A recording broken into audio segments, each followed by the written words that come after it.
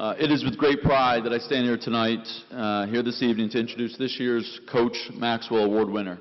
Coach Bill Maxwell served as the head coach of Hobart football from 1991 to 1994, and during his time earned the respect and affection of everyone he interacted with, his players, staff, alumni, and all faculty on campus.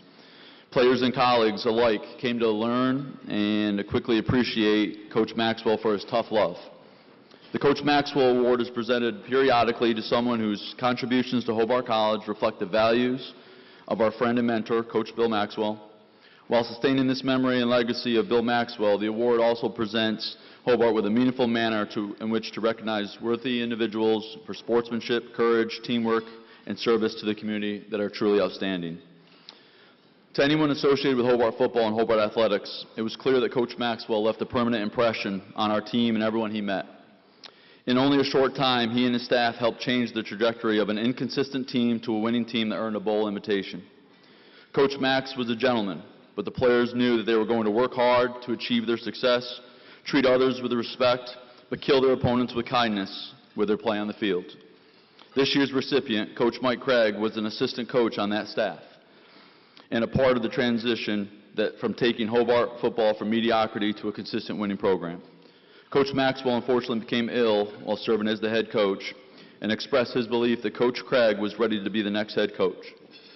Coach Craig took over in '94 and continued the progression and turned Hobart football into one of the top programs in the country. The accolades for Coach Craig are impressive. In 23 years as the head coach, he compiled 157 wins to only 62 losses, a 72% winning percentage. He has more career wins at Hobart than any two of his predecessors combined.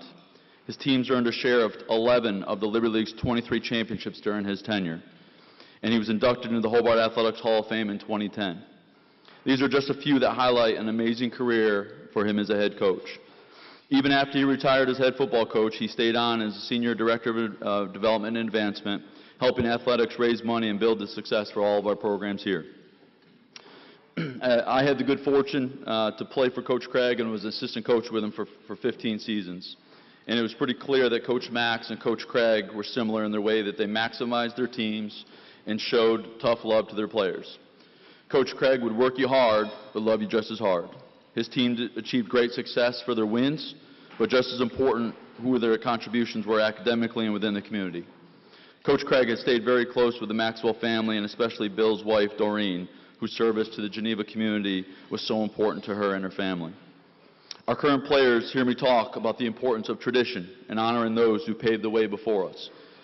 They might know Coach Craig as the winningest coach in Hobart football history and a Hall of Fame member, but it's important that they realize all the hard work and commitment he had in mentoring their players, the importance of sportsmanship as you compete at a high level, and to be great members of the school and local communities.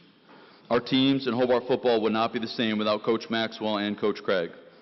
I had the great fortune to play and, like I said, coach alongside Coach Craig, and I'm confident that Coach Maxwell, his wife Doreen, and the entire Maxwell family would be excited to see Mike Craig as this year's Coach Maxwell Award recipient. Congratulations, Coach Craig.